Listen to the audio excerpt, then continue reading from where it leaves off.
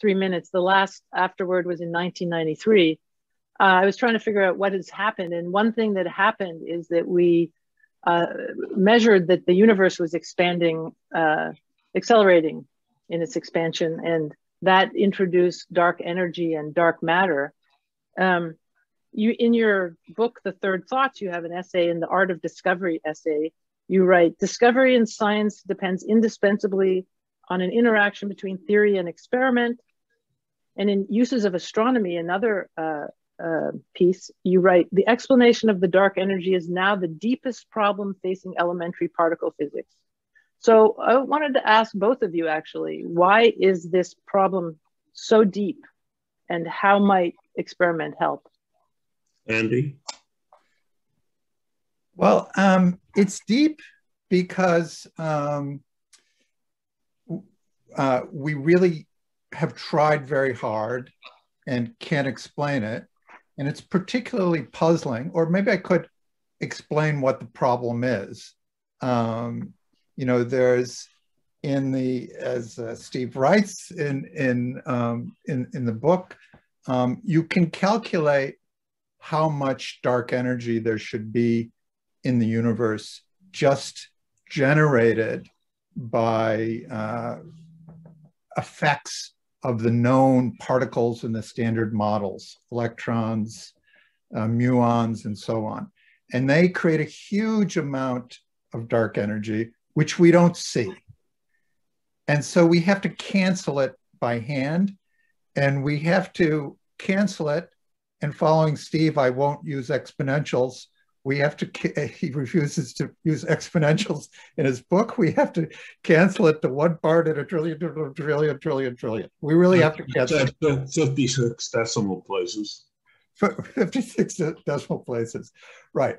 And it's so weird, and there's no explanation for it. And what's particularly bothersome about it, I would say, is that we can't, it's something that happens at long distances. We're used to the idea that there are things that we don't understand at short distances. You know, for a long time, we didn't understand, you know, what the proton was made of. And eventually we got bigger and better accelerators, and we smashed them apart, and we looked at their innards, and we saw what they were made of, and we've been making bigger and bigger accelerators that tell us more and more about smaller and smaller things. But this is something that is happening at huge distance scales. And so no accelerators is going to help us. I don't know what the experiment is that's going to help us. In my mind, there was, you know, in my assessment of this problem, and people have very different views of it, there's really been only one interesting paper written, and that was both one of Steve's greatest papers, but surely his most annoying paper, in which before the tiny value of the cosmological constant was measured, he wrote a paper in which he said he used anthropic reasoning. And the basic idea of anthropic reasoning is that we can explain this small value of the cosmological constant because if it weren't so small, the universe would not have room for life. And Steve made this semi-quantitative. And then he made a prediction based on this anthropic principle that the cosmological constant would soon be discovered. And it was. Now, physicists hate this kind of reasoning because it puts us out of business. I understand that there was a time when the periodic table of elements was explained using the anthropic principle. If the elements were not exactly what they take exactly the pattern that they do, we wouldn't be able to have life. Now, that didn't last very long because we got a much better, spectacular description of it. And so nobody bothers with that. So the anthropic principle, it puts us out of business, and it's very unsatisfying, and we'll never be sure if it's the right answer. And so but of course, the hallmark of good physical reasoning is that you can use it to make a prediction for an experiment which has not yet been done. It's very important that Steve said that before it was measured. If he'd said it after it was measured, we'd have all thought he cooked the books to make his reasoning match with experiment. But he said it before it was measured, and then it was measured. And so we might have to live with the anthropic principle, but I don't think we'll have another prediction coming from the anthropic principle. Well, it's not a prediction, but there is an experimental test.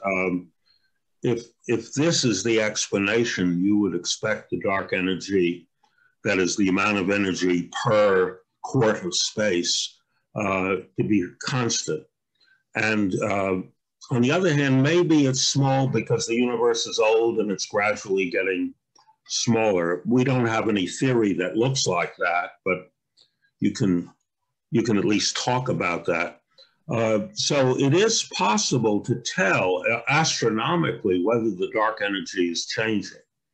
And there are large programs of observation that aim at just this question. One of them is being carried out at the McDonald Observatory in West Texas, but there are others also, maybe even further along, to measure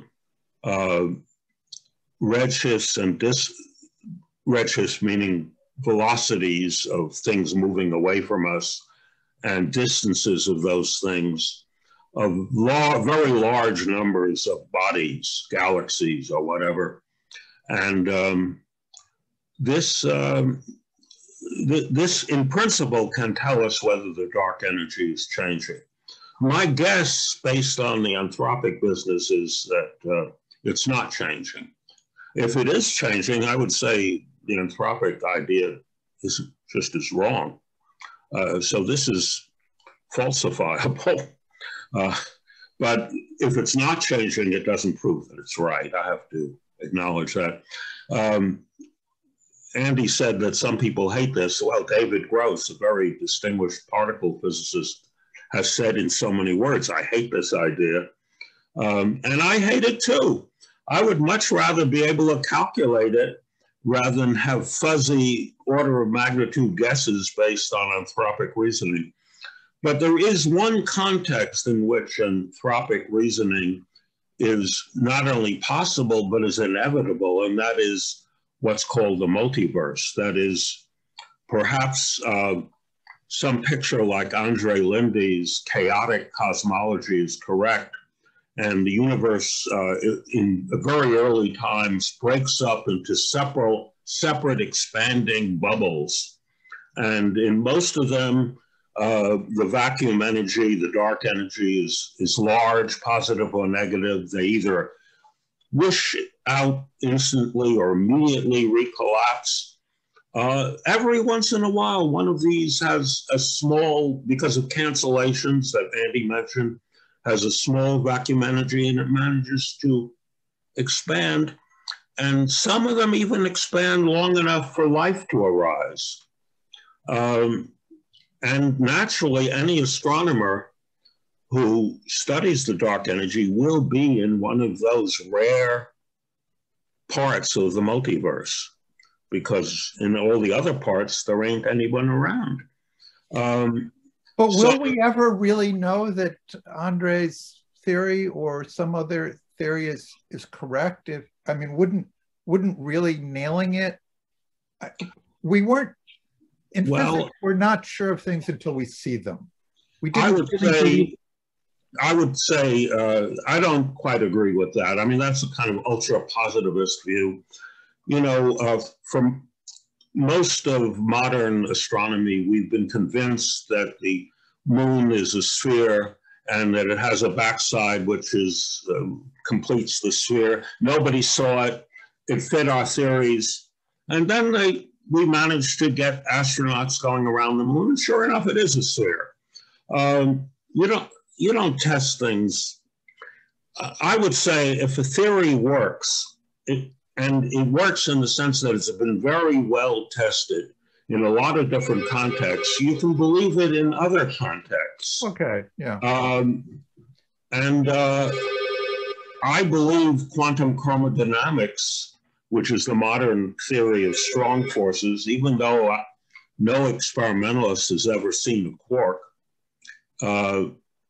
because it makes predictions that work, including predictions that in certain kinds of collisions you get sprays of particles that behave as if there's a quark inside.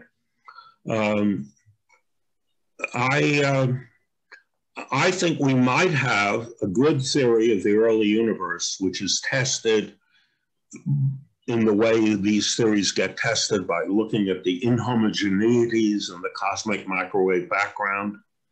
And it may, for example, explain the mysterious fact that there's slightly more matter than antimatter in the early universe, which has survived to be the basis of what we, planets and stars and so on today.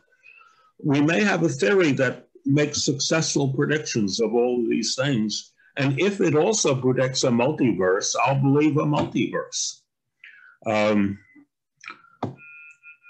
It doesn't, even though I will never see the other parts of the multiverse, I don't have to see everything, just like I didn't have to see the other side of the moon. You know, Andy, you gave a historical instance of anthropic reasoning, which turned out to be wrong. And that was the periodic table.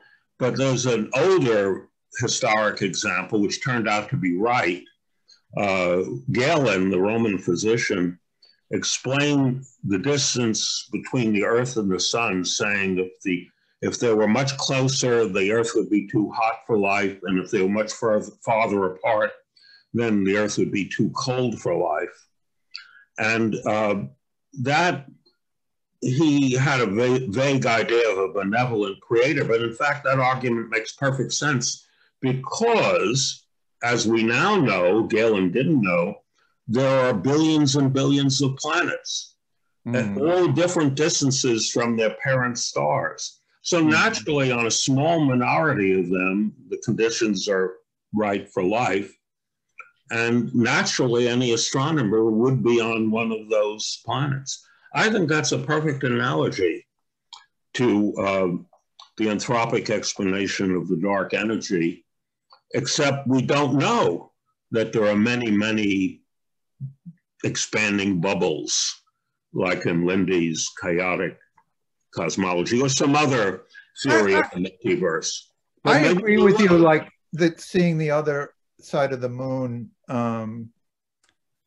is not necessary to believe that it's there in some circumstances. But the amount of precision that you would have to have about the laws of physics and the way before the first 1/100th of the second and the inflationary period in order to speak with confidence that the origin of the universe involved many bubbles, we're so far from that